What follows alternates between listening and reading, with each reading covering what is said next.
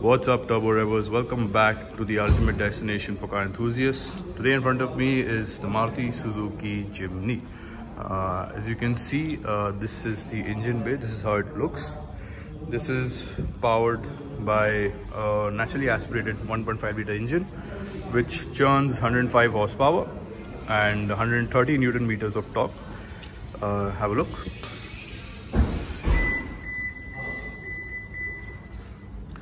Let's put the bonnet down and check out the rest of the car. So this is how the Jimny looks with the bonnet down. So this is a dual tone kind of finish on the roof. It is black and the body is green in color.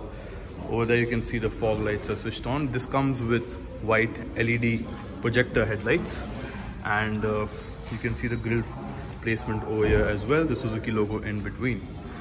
This is your turn indicators. Your headlight washers is also placed over here. This is how the car looks from the front. Let's explore the rest of the design. Now, as you can see, this is a plastic bumper, of course, and the ground clearance of the car is pretty good. It's keeping in mind for people who want to go off-roading with this vehicle. So the cladding is all the way. It's surrounded with the wheel arches as well, and you get 15-inch alloy wheels with 195 by 80 the tire profile. So the wheels comparatively look smaller to me. It should have been at least 16 inches in my opinion. And yes, let's move to the rear now. So this is how the rear of the car looks. As you can see, the Suzuki logo over here. This is the wheel cover for the spare tire. The spare wheel fits over here. And this is your all grip 4x4 car. So Maruti calls it all grip. That's their brand for the 4x4. And yes, this is how it looks from the rear.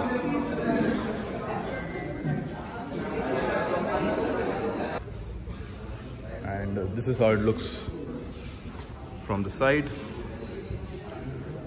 Over here you can see the fuel grid placement. This is an antenna. It's placed very awkwardly. It's not placed in the middle, and I would have preferred a shark fin antenna in my opinion, but it's okay. It does the job. And the ORVMs are finished in piano black, as you can see over here.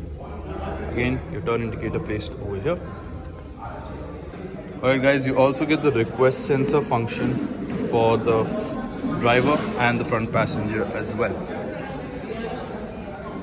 Design, it's a very boxy design, you know, trying to keep the Jeep Wrangler in mind. I think this has been designed. Of course, the front looks nothing like the Wrangler, but as you can see by the design of the car, it is made keeping that car in mind. So it's very boxy. Of course, it's designed as an off-roader. Now, I haven't test driven the car yet, so I cannot give you opinions about that.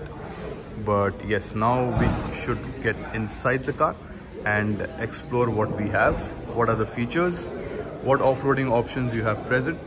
Oh, one more thing I'd like to show you. This has differentials. So of course it must be having diff locks for better off-roading capability. All right, let's get inside without any further delay. So guys, now we are sitting inside the Jimny. It's a very spacious car to be in, and you've got really comfortable seats. It's like a bucket seat placement. As you can see, seats are really comfortable.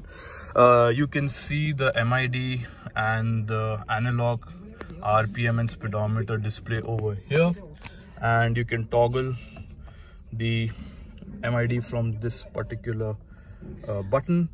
And as you can see, average fuel economy, range, average speed, driving time, instant fuel economy is available as well, and that's about it. Over here you can see the option of differential lock. All right, you also have the fuel. I think it's showing it's low, so you can see over here that the fuel is low as well. This is the diff lock system it's showing. And yeah, let's explore the steering now. This is your steering mount controls. Your info is not showing right now anyway, so let's 1 second. So sorry, info is, you can toggle the MID from here as well. So the info button over here will basically toggle the MID for you. All right, you can toggle it from here also, and you can toggle it from this info button as well. So this is for the mute, this is for the volume, changing your track, this is your cruise control. All right, this is setting the speed of the cruise control, and this is cancelling the cruise control altogether. This is a call receive option and decline, and your voice command function is also available over here. It looks like a steering wheel from the Swift itself or the Baleno, so nothing to write home about. Over here you have the headlight washer function, your headlight height adjuster, and your idle start stop. All right, your push button start is placed over here, as you can see. Let me just, yes, over here. And this over here, you have this gear for your off-road function and this gear for your normal driving function. It's a 5-speed manual. Over here also we have some functions. This is the window one touch up and down for the driver. It doesn't go one touch down, nor does it go one touch up. This is your traction control, this is your hill descent control, and this is the auto function, one touch down for the driver window and one touch up for the driver window as well. And over here there's one function. This is the outside rear view mirror. All right, so this basically folds, it's automatically retractable. All right, there you go. That's a pretty neat feature. Of course, everyone loves this feature and makes the car look a bit more classy. Now let's explore the infotainment system. This is a 9-inch touch unit. I'm sure you are familiar with this system because you have it in the Baleno, the Fronx, all the new updated Marutis are getting this particular touchscreen. So I'm not going to talk much about this. You can see your fuel economy, everything is present over here. You can also see your mileage history for your 5 trips present over here. Your refueling history is also here. This is the notifications for as to whether the door is open, the parking brake is on, or the seat belt is not on, and it's showing the fuel is low. All right, over here you have various functions also, your voice command, music, calling, home, your volume function and mute. Let's go to home. This is your home screen. So it's the same touch screen. It's got an Archimedes sound system as well. This car comes with 6 airbags. All right, let me show you the placements. One is on the steering, of course. One is over here. One is on the co-passenger seat. Of course, one on the driver's seat. One present over here as well. You can see SRS airbag written over there as well, and one on that side also. So this car comes with 6 airbags. Okay, this is your AC control, completely analog. There is no modernization done over here when it comes to your AC controls, and that is the best thing. As I mentioned in my earlier videos, if you might have seen, that analog AC controls are the best, because when it comes to AC controls also being embedded in the touchscreen, it becomes difficult for the driver to set the controls according to his or her comfort. So analog controls over here, it's automatic climate control, your rear front defogger, your inside air circulation is over here. This is facing towards the face, and of course you can toggle and change it where you want the air to flow. So everything is there, and that's about it in the front. All right, it's very spacious, seats are very comfortable. This is how the display looks, this is how the steering looks. So guys, the steering is only adjustable for your height. There is no reach adjustment for the steering. All right, it's only height adjustable. You have your storage over here. All right, it's pretty big. It's decently big. There's no light function, of course. Over here also you have storages. You can't fit a big bottle over here. You can fit all your nicks and knacks, all the small things. Nothing over here. Over here you can only, keep like your small nicks and knacks. You can't store anything big. All right, so that's a bummer in terms of storage. In terms of practicality, it's not a very practical car. All right, to be very honest over here. Apart from that, you have your USB port over 2.0 port over here.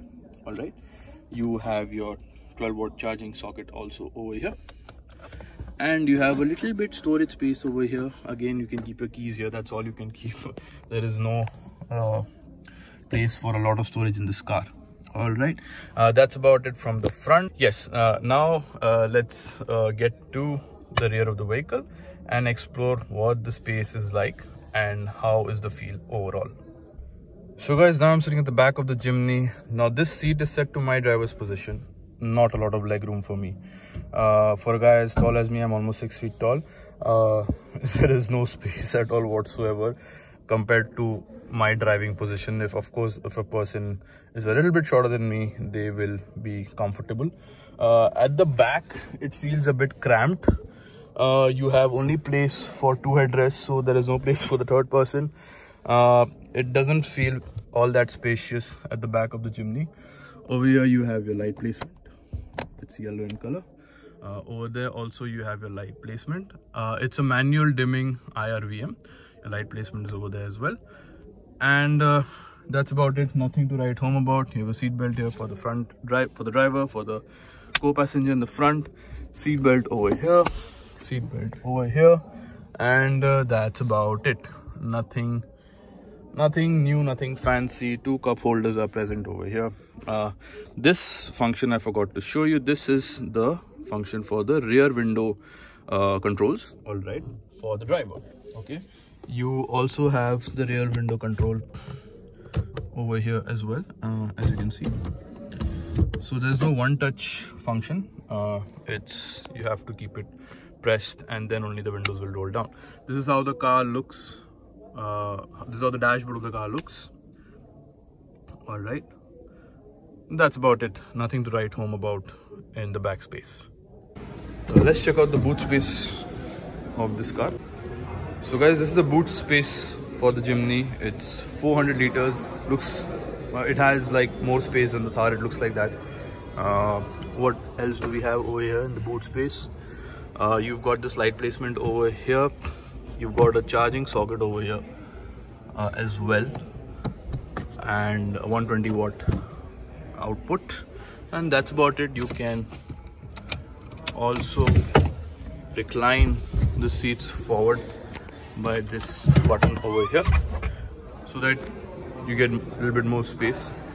It's a 60-40 split and gives you a pretty much decent amount of space if only 2 people are traveling and going off-roading in the car. So guys, this was the video of the Maruti Suzuki Jimny. I have spoken about the design, the features, the interior space, how it feels to sit on the driver's seat.